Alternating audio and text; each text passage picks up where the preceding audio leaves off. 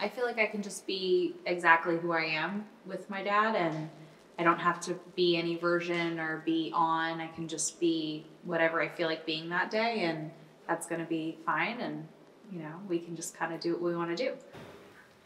Well, I'd say that unconditional and constant, and I don't know. I think it's a very simple thing. I always feel like it's always there, and it's not something that's not up for discussion, which is amazing and very supportive to have.